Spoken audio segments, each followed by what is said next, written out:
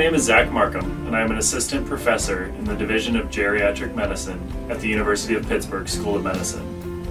After completing my pharmacy residency at the Indianapolis VA Medical Center, where I saw primarily geriatric patients, I wanted to learn more about the research and science behind the practice of geriatric pharmacy.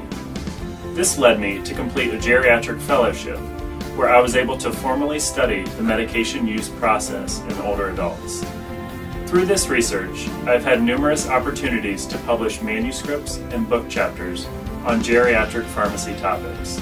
In the future, I hope to continue conducting innovative and novel research to improve medication use among older adults and to become a national research leader in reducing medication-related problems in older adults, especially during transitions of care.